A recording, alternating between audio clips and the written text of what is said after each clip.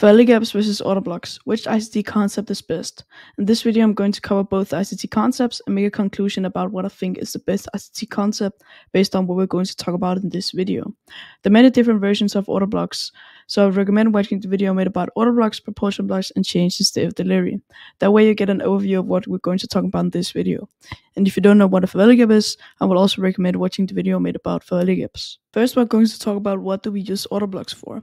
So I personally use Orderblocks mostly as confirmation and also as a stop loss and also as a trade entry. And there are really different Orderblocks to each of these things. So for a confirmation, I mostly use a change in state of delivery. As a stop loss, I could use a propulsion block, and as a trade entry, I could maybe use a continuation order block.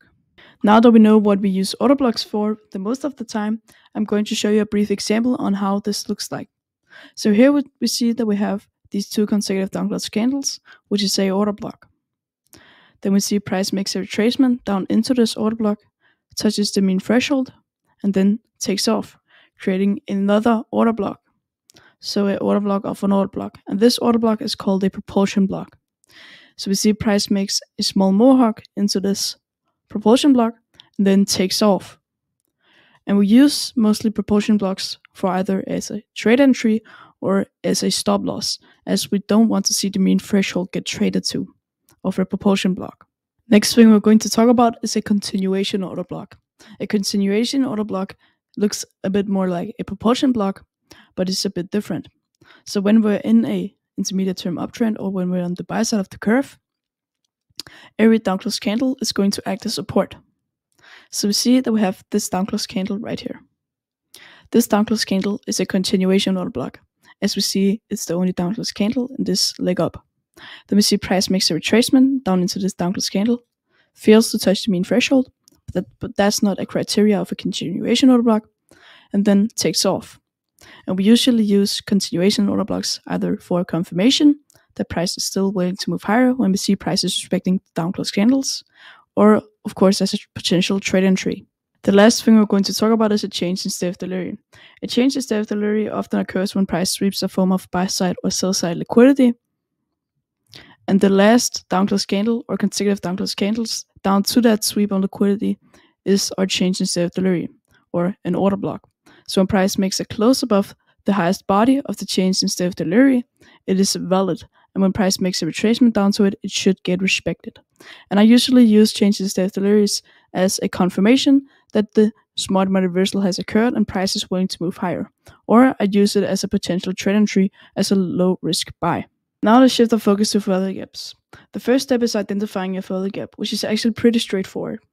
It's just really a simple 3 candlestick pattern where the wicks don't overlap the body, creating an imbalance. As we see from this high of this wick up to this low of this wick, it creates this kind of gap. This gap is a fairly gap. In our first example of a fairly gap, we notice that we have a 3 candlestick pattern forming within a discount, from the low of this wick or the high of this wick up to the low of this wick. And that's within a discount. And when it's within a discount, there's higher probability for the fairly gap working. And we also see the price is close to touching the consequent encouragement, which is the midpoint of the fairly gap. We see the price is very close to touching it, but fails to. And that also gives confirmation for higher prices. So we should see price taking out internal range liquidity.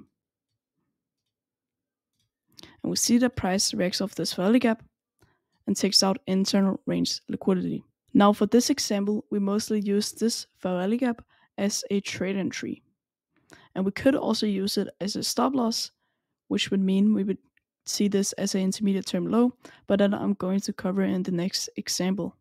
The intermediate term low forms within a fairly gap, and we don't want to see intermediate term low being taken out before we make a smart money reversal. And I have made a video about intermediate term lows and highs, so I would recommend checking that out. Another example of an intermediate term high is this right here, where we see price makes a high within a fairly gap, so we should not see this intermediate term high get retraced back to before we make the smart money reversal. So if you were to take a trade entry based on another fairly gap, let's just say this large imbalance right here, then you could short this large imbalance, put your stop loss at this high, and then target any form of sell side liquidity over here, which could be, let's just say, this low. So what do we see price does? Price does not take out this intermediate term high, and instead it reaches all the way down to this low. But over here, when we come over to the buy side of the curve, when price already have made the smart money reversal, we see that price does take out this intermediate term high, as it is no longer protected as prices on the buy side of the curve. If we were to put the intermediate term high or a high within a fairly gap into one of these categories, I would put it into stop loss, and we should not see this intermediate term high get retraced before we make the smart money reversal. Next up, we're going to talk about how we can use fairly gaps as a confirmation. So we see the price tapped up into this hourly fairly gap, and we don't know if price is going to react from this fairly gap, but we think price is most likely going to, as this fairly gap is within a premium. So in that case, we would drop down into a lower time frame and see if price is reacting from the fairly gaps and seeing if price is respecting the intermediate term highs, and that way we can use fairly gaps as a confirmation. Down here on the 15-minute time frame, we now want to see bearish fairly gaps get respected, as that will lead to a confirmation for lower prices. Right here we see the price tapped up into this bearish PD array, or this bearish fairly gap. So if price is going to respect this bearish fairly gap, it will lead to a confirmation for lower prices. Right here we see the price respected this bearish fairly gap, and what do we also see? We see the price created a market structure shift, and we can also identify the market structure shift by price making a fairly gap within the market structure shift. So this fairly gap is really the leading confirmation that price is going to move lower, as it created a market structure shift within this fairly gap. So in that case, we could anticipate price taking out the sell side liquidity.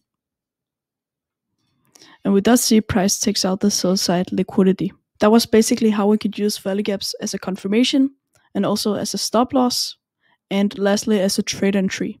Now we're going to talk about how we can combine a order block with a fairly gap. So we see that we have these two consecutive down close candles.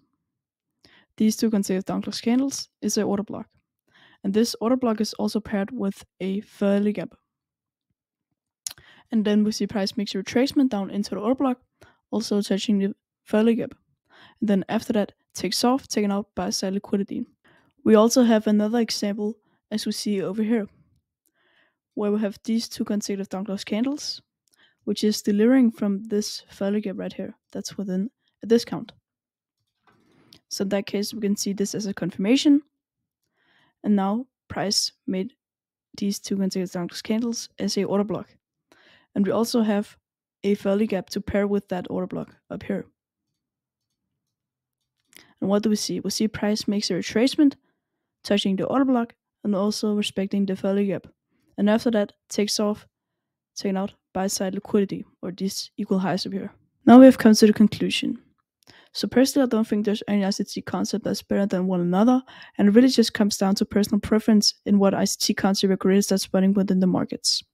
But if I had to choose between a fairly gap and all the versions of an order block, I would probably pick the order block, as there are many versions of a order block. For example, there's a propulsion block, a change in state of delivery, and continuation order block.